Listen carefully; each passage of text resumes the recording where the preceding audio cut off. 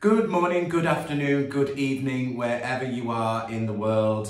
Today's project, I'm tackling the bathroom storage, the hidden storage that is much needed in a bathroom space. And previously we had this setup, 3 cupboards. These are kitchen cupboards, top storage kitchen cupboards that the previous owner put on top of each other, and it gives loads of bathroom storage. But there's trouble in the household of Mendes this week because I've decided I don't want all of that storage. I want to make better use of the visual space, and it's not gone down too well with Mr. M. So let me explain a little bit more and show you what we've got here and why I want to lose what we've got.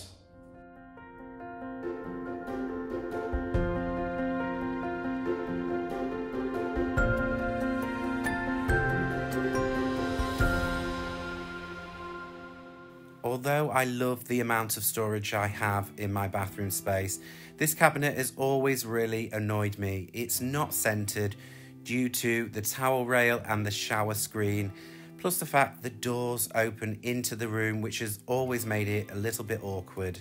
So I'm going to empty the cabinet, see what's behind, and take a look at what we can do with the space that's left over.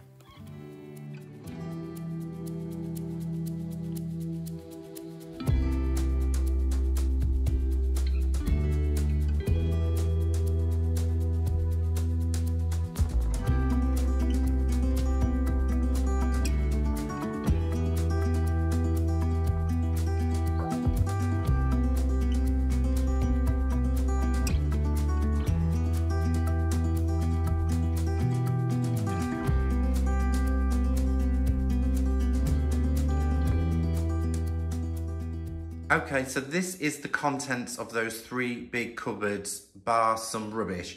So at the bottom, we've got 2 travel cases, which I know that they can go straight into the hand luggage in storage, so they don't need to be in the bathroom cabinet. Above that, the white box full of, there's a water flosser in there and a few electrical items that we haven't used in a while. There is suntan lotion and after sun. Again, probably could go in the suitcases. The big white box here, the quality baking potato box. Didn't realise it said that on there. It's got products to be used in the bathroom. At the bottom, shampoos, conditioners, face creams, things that haven't been used, and then a load of Ramel on top, which I need Mr. M to go through to see what he does and doesn't want.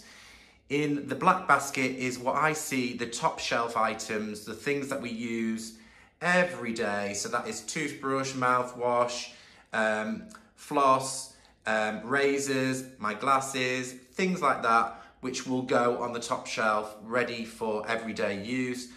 There is the rubbish, lots of empty boxes and things in there.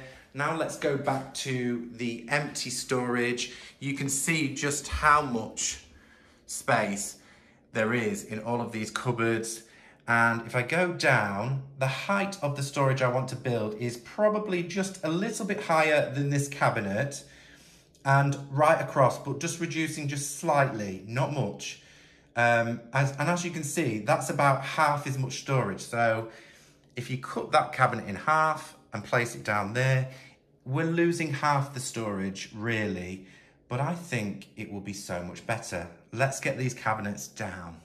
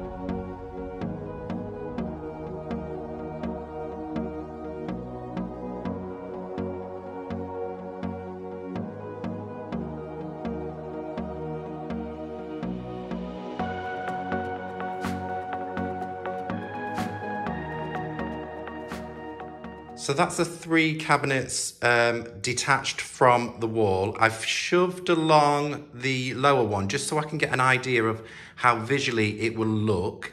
As you can see, now that you can see the tiles behind, it feels that little bit bigger in that space.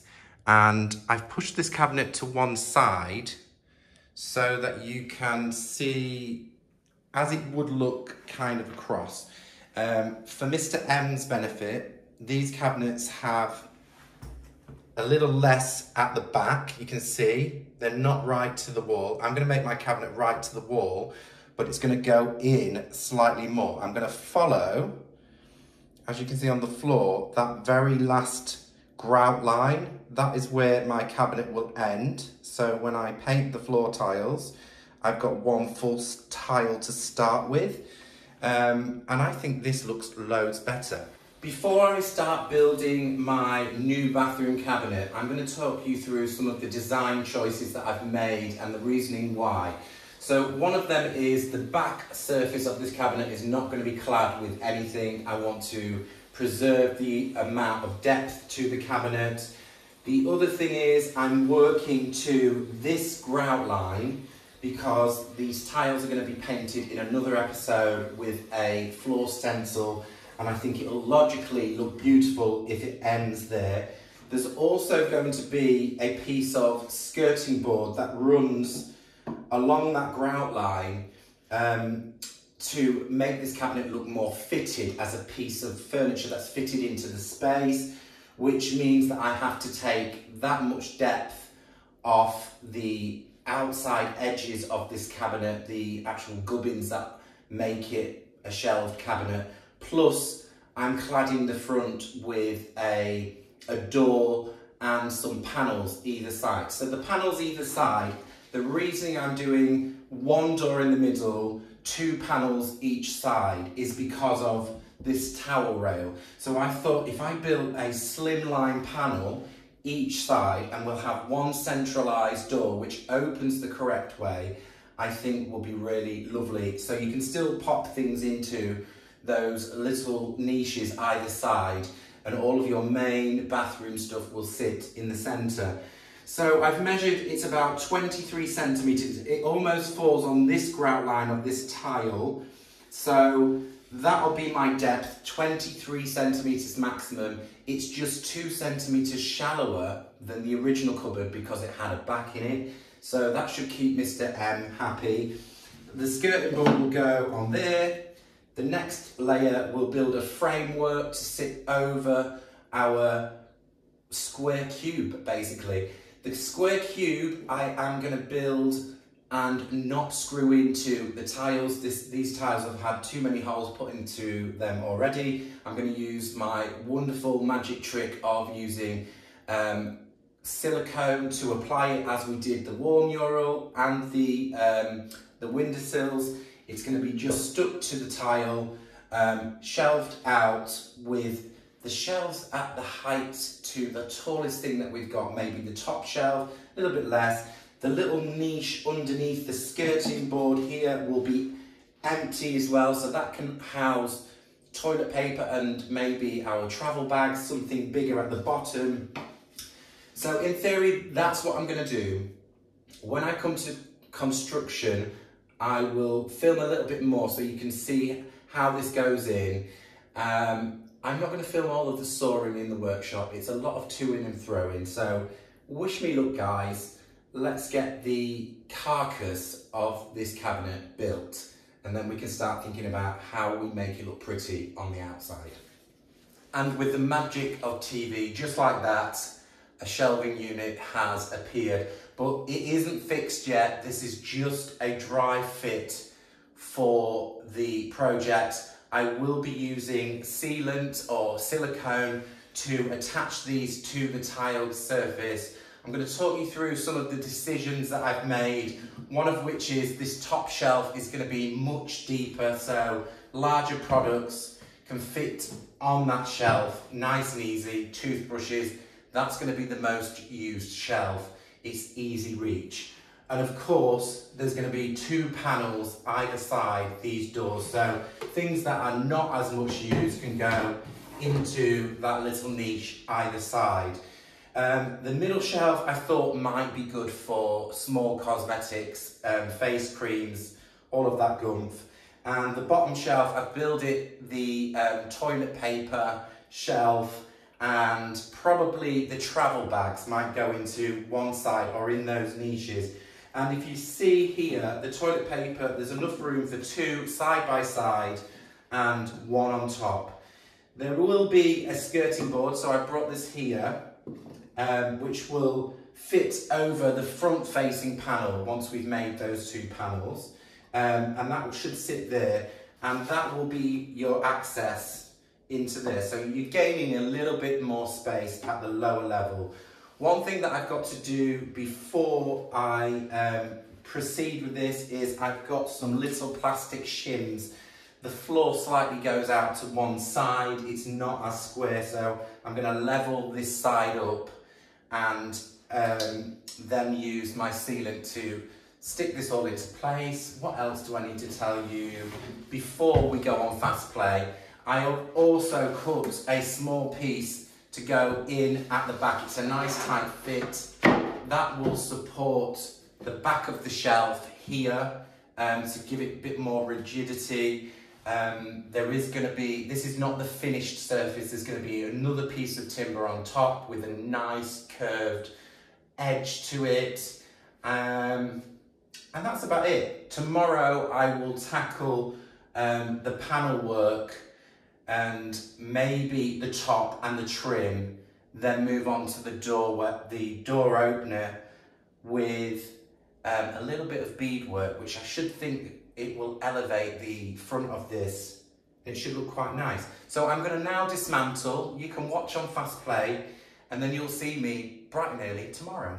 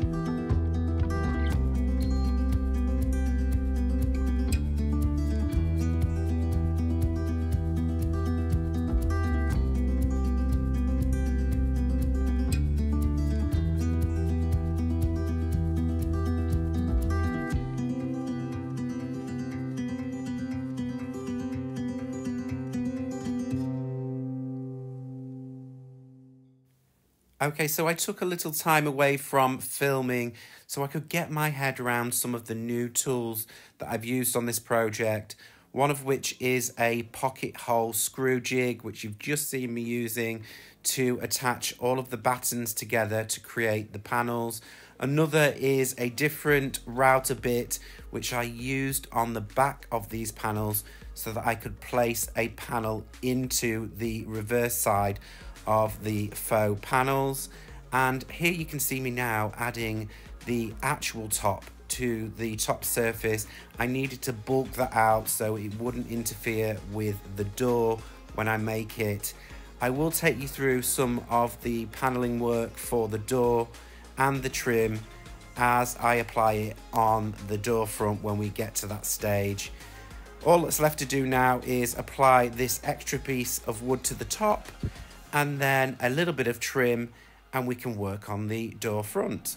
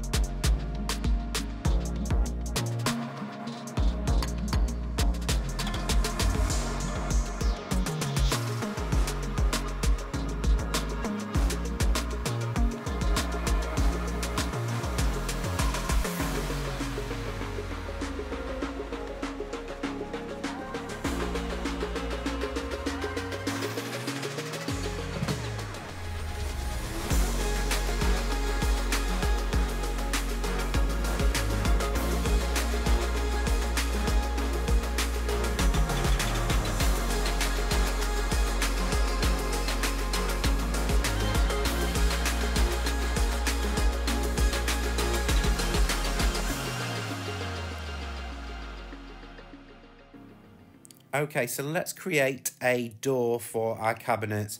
Basically, this was the same premise for the side panels, so I'm going to take you through it step by step what I've done.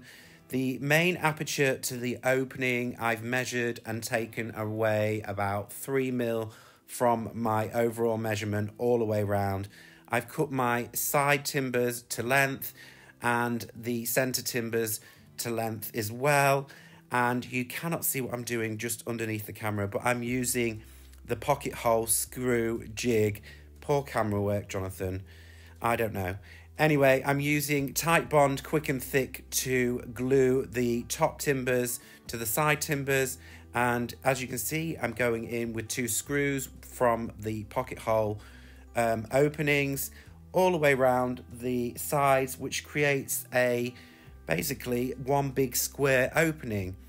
Once this is done, I will use my router to cut away the underside about 8mm down to allow a panel to sit into that insert. So you can see what I'm doing just now. I'm clamping down. I've already preset my router just to take out a little lip all the way around. I did have to use a blade just to square off the corners after I did this so that I could fit my panel in nice and neat. So then I picked up some 6mm ply. This is something that I had stored in my workshop for some time, and you can see me, I'm applying masking tape to the ply. This really helps the blade not shred through the wood. It makes for a cleaner cut around the edges of the timber. So obviously keep on measuring, measure twice, cut once, don't get it wrong, Jonathan. Anyhow, that's what I've done to this stage until the whole panel was cut out and fits into the main aperture, and then I will be using some no nails glue to firm it all up into that dropped panel on the back side of the cabinet, and that should make it nice and solid. Also, you'll see me using a few little tacks to hold all of that together nice and firm, and then I'll go in with a little bit of trim work, which is cut all on a 45-degree angle to really add a really elegant finish to the outside of this cupboard door. And that's about it. That's what I did. It looks kind of simple when it's speeded up, but I was learning on the job. This is the first time I've ever done this. So if I can do it, you can all give this a go. It was pretty much simple. If you've got the right tools, anyone can do it.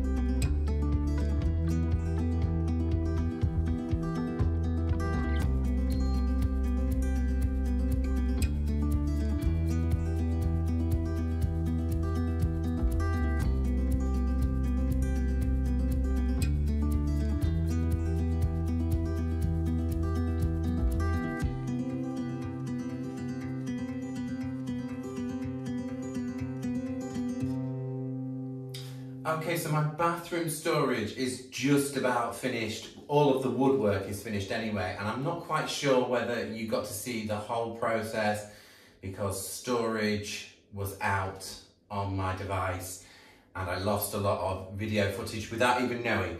But nevertheless, I'm going to talk you through where I'm at with this cabinet. All of the trim work is on.